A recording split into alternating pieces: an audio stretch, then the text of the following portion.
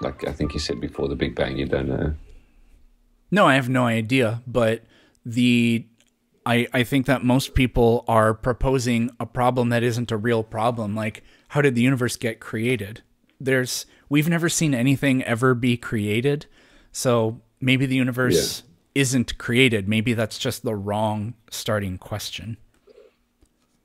Well, that's the whole thing. It's there's only two. It can only be two things. Like from a logical point of view, it can either be only infinite regression, which you say is not. You don't believe in that, or that the universe is infinite regression, which I would say. Well, obviously God is infinite regression. He just existed, but the universe, from a materialistic point of view, the universe can't be infinite regression, and therefore it would require a starting point.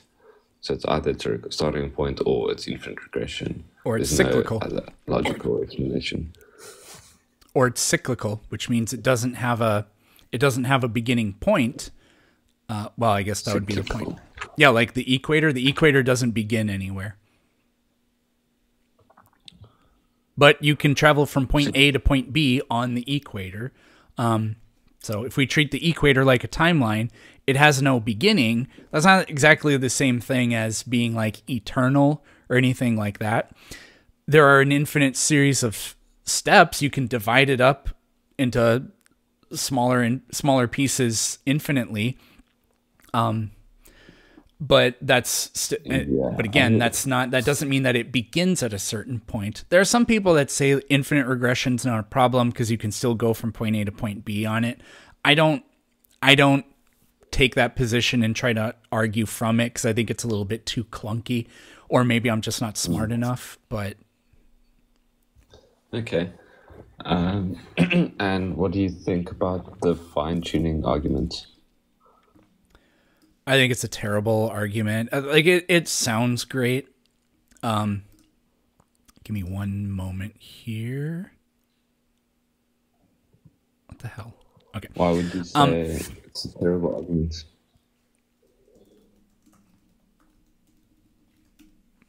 Sorry. I think it's a No terrible worries. argument because there are lots of different ways to approach it. But when you say everything is fine tuned, and again, I'm too dumb. I don't write. I should write this stuff down so I can remember it better and articulate it better.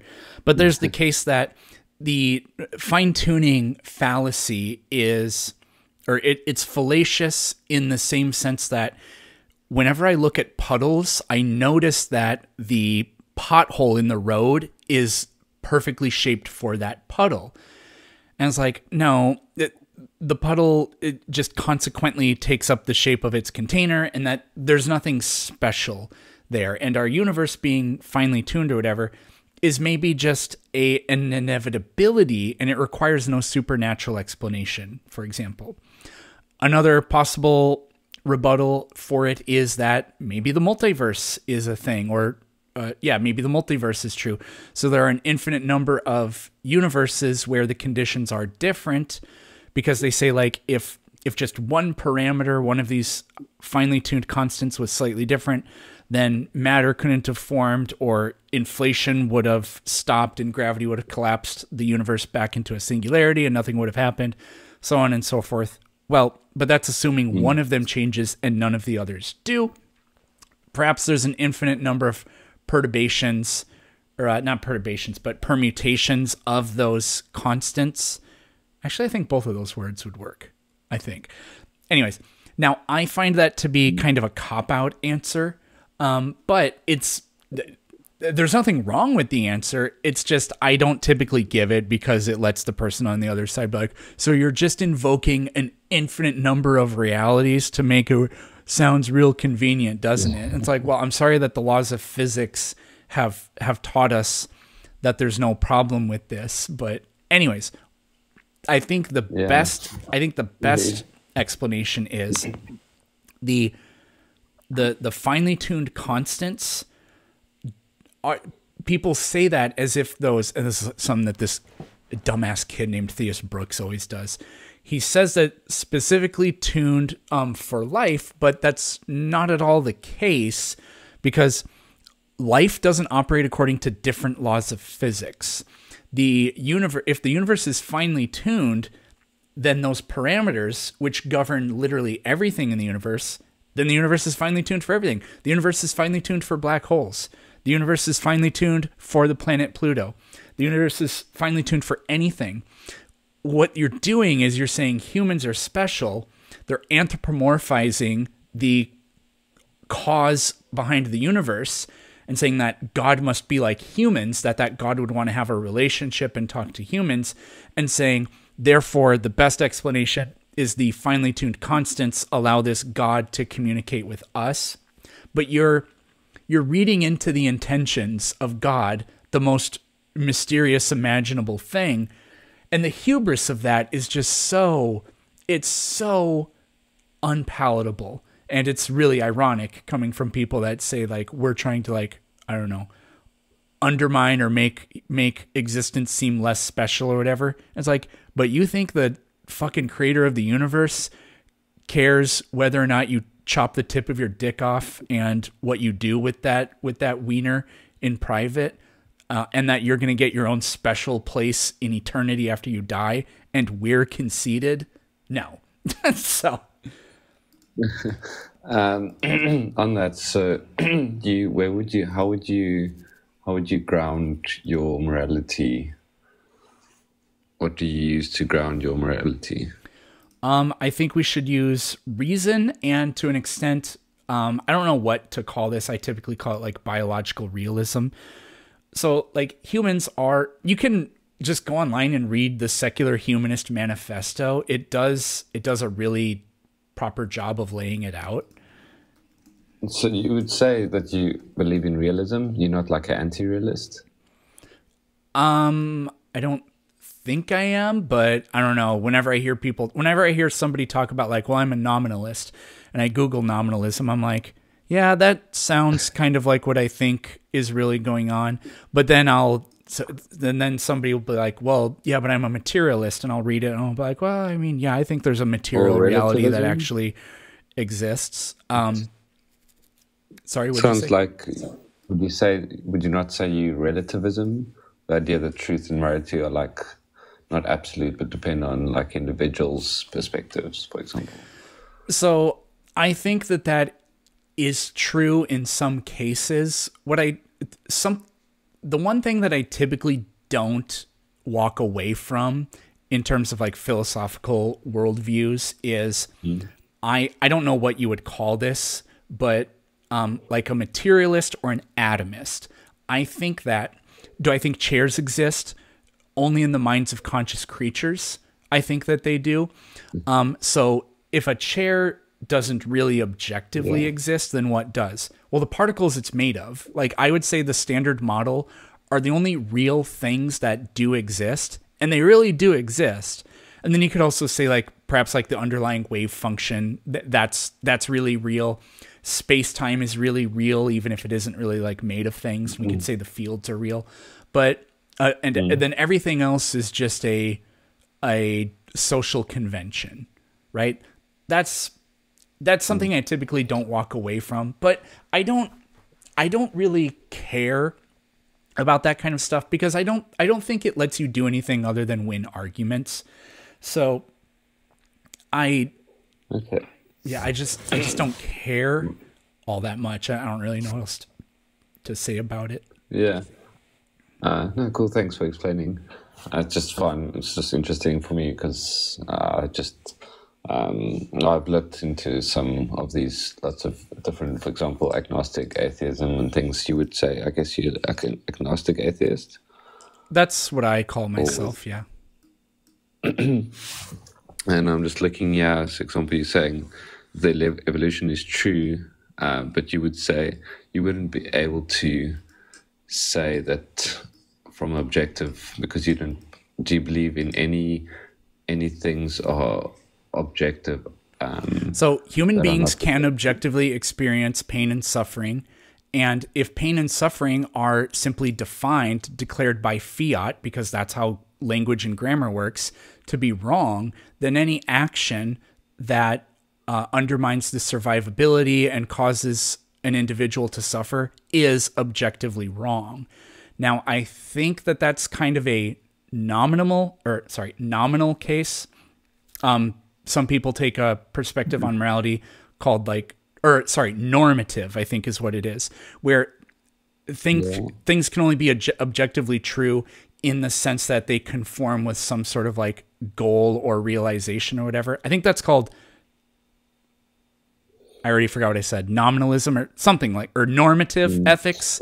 I think that's what it's about, the one something to do with like emotion. So I forget the name now, but it's basically like you give an emotion towards like say for example, like unaliving someone.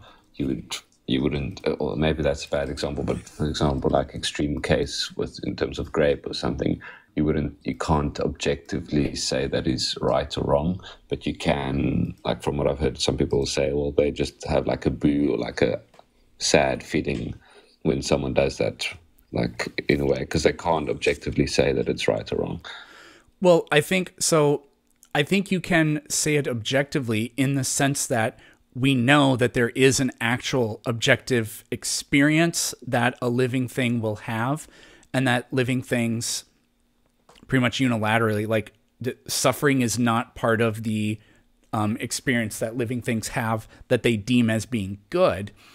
But I mean, if these terms just like literally mean what they mean because it's declared that way, like if it's true by definition, if we can say that good and bad, suffering and whatever are just bad by definition, then it's objectively true that causing those things is not warranted and is not good. You would then have to say that suffering can never be like a positive outcome. For example, like resilience or innovation or altruism. You would say that that's not, like, you wouldn't think that suffering could ever be like a positive outcome. Well, I mean, there's like nobody's ever come up with an epistemology that is devoid of any contradictions. So like, for example, if my appendix was burst, then I would, or well, not even that. Let's say I have like some sort of condition that's not even causing me to suffer, and I get an operation for it or whatever. Mm-hmm. Well, that's going to cause me quite a lot of pain and suffering, but it is for the interest of staving off future certain death or very much worse suffering. So it's not bad in the same sense that just a pointless. And again, this is, I think I said this earlier, where you have to incorporate reason and rational minds into this. Mm. There's no rational argument you can give that says it's okay for me to do harm to you, but it's not okay for you to do harm to me because I'm me and you're you. There's no logic to that whatsoever. There's perfect logic in, like exercising isn't fun. It makes your muscles sore, but it makes you healthier in the future, so you will have a better life. There is logic there. So, again. So you would say that in some cases, for example, it will be good to be selfish. In other cases, it might not be good to be selfish. Would you agree with that? There is such a thing as, what do they call it? Like, what the hell is it called? It's called something like selfish altruism. I don't remember exactly what it is. Selfish altruism. Yeah. But like, for example, a parent that sacrifices their life to save their child, that may seem like that can't have a biological explanation, but from an evolutionary perspective, if you've passed on your genes and you sacrifice yourself to save your child, you are winning the game of life and evolution, like exactly as it is, exactly in the way you should. Well, not should, but the benefit there is obviously positive. So, and funny enough, the logic of that tracks exactly with exactly along the grounds of evolution, because I doubt you would sacrifice yourself for me. Like literally, you're going to die. Like if you saw me in a river, you'd jump in and save me. I'd probably do the same thing for you. But like you literally know you're going to die. You wouldn't do that for me. You probably wouldn't do it for your cousin either. But for 5 of your cousins, I bet maybe you would. But you'd do it without even thinking for only one of your children. right? I think what you also think is, about the tests with the train, for example, where it's like if you're in control of the train and you can either choose like deliberately Right. change the train track to unalive 5 people or just go on its way and it will unalive 1 person. It's like, do you decide? Would you decide to move the train track, or you just let nature be its way? And Okay, this is really yeah, funny. So when I took college philosophy and I heard the trolley problem for the first time, my yeah, answer oh, was yeah. actually very different. And I don't usually Different to hear nuts. I usually don't hear anybody give this answer, but I said, look, I'm not responsible for what has happened here. So if I pull that lever, I killed one person. If I Yeah, don't pull the lever, yeah, I didn't do anything.